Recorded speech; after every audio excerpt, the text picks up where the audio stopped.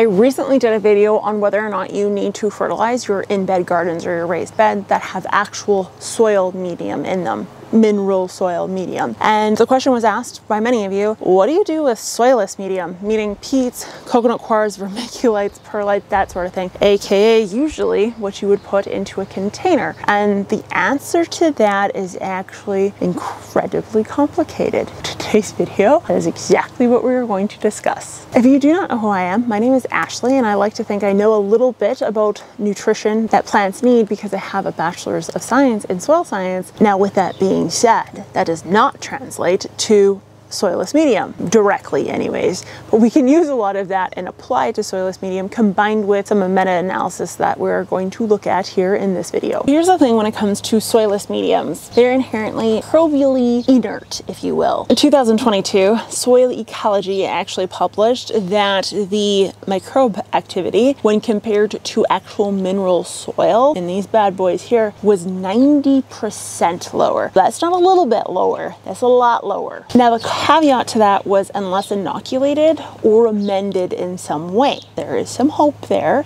that we can increase the microbes. Now you're probably wondering, why do we care about the microbes? The reason why we care about the microbes is because without microbes, there isn't much nutrient cycling taking place. And therefore, if you're using things like organic fertilizers, they won't perform the same as a synthetic fertilizer because microbes need to be present in order to mineralize and nutrient cycle the organic compounds that are added, whether that's liquid or compost or manure, you name it. If we choose to not inoculate our potting soil and we go with an organic anything, bone, blood, fish, feather, compost, manure, nothing's going to happen. It's just going to sit in the soil, get smelly, and do nothing. In order to inoculate, there obviously are inoculants. You can also go for like an aerated compost tea. This will have higher levels of microbes, which then can inoculate these systems. You want to avoid overwatering, which will cause anaerobic environments, which will decrease the beneficial aerobic microbes that are present or we want present in these systems. So what about synthetic versus organic when it comes to container gardens? Well, these two are vastly different, as I had mentioned. I personally like to go this route because I find it to be the easier route to go with, and that is using synthetics, and that is solely because there's water-soluble nutrients that is immediately bioavailable to the plant. It's very easy to determine how much you need to add, when you need to add it,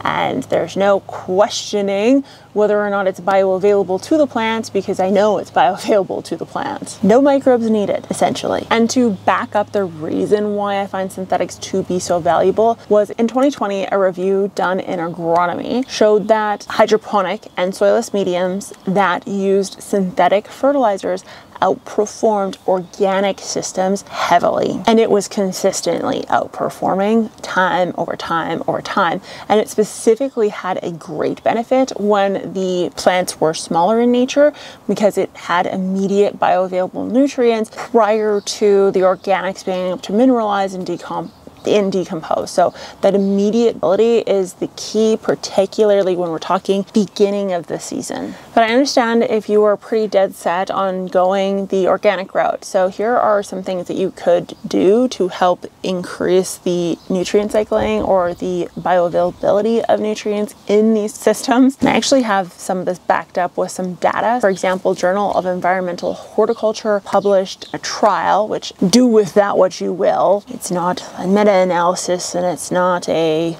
huge study by any means, but it is something which I think we could probably hypothetically lean into. And you're a gardener, so does it really matter? I don't know. It's up to you. I personally am a very scientifically rigorous scientist in the sense that all options are options to me, because that is what science is. Just look for all possibilities. And one possibility showing a 17% increase in microbial activity and nutrient bioavailability was the additions of worm castings. Fun fact. The ratio is somewhere between 10 and 20% by volume. That would be distributed throughout the entire container. Also may become incredibly expensive when we're speaking of larger containers, such as these ones here behind me. We obviously talked about the brewed compost tea. Now, I'm not like a huge fan of this, but some people absolutely swear by compost tea, which is cool. Good for you. Awesome. I'm glad it's working. I mean that genuinely. I have very dry humor, so I think that probably came across as me not genuinely meaning that, but I did genuinely mean that. So try that, it's an option. Next up is avoiding synthetic salt buildup. So if we're going to go the organic route, mixing in a slow release synthetic may or may not help us depending on if we go overboard. And then alternating between a liquid synthetic and organic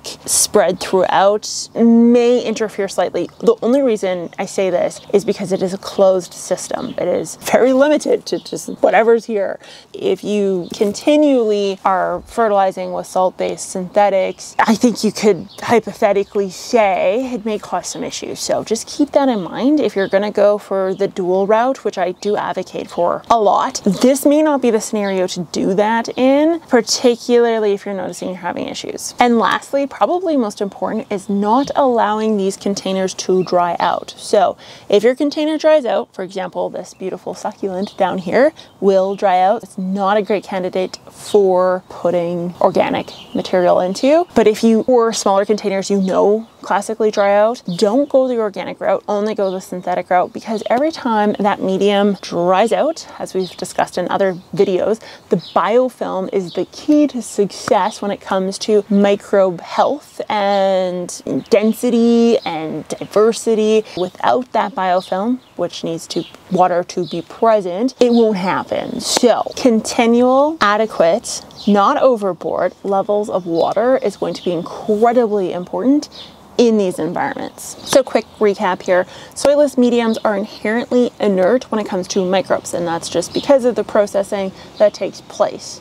Because of this, you cannot expect organic nutrient to cycle right off the bat or at all unless you inoculate it or do something to it to help it. Synthetic fertilizers are fast and effective in sterile conditions, and you don't have to do anything other than add the synthetic fertilizer, like what that bird said. He was cheering for synthetics, I think. A hybrid approach is definitely an option as long as we're smart about it, meaning we can use synthetics combined with microbially active ingredients, if you will, balanced, not overboard with either, and get some really great results, particularly with that beginning season where we tend to see less microbial activity. So, Geek Crew, if you are going fully organic, I'd love to know. If you go fully synthetic, I would love to know. If you go hybrid, I again would love to know. Why do you choose to go that route? Do you find you suffer performance-wise, or do you think that you're a-okay? I sound like a therapist right now. Anyways, I will talk to you later. Bye. That's what Google says to watch.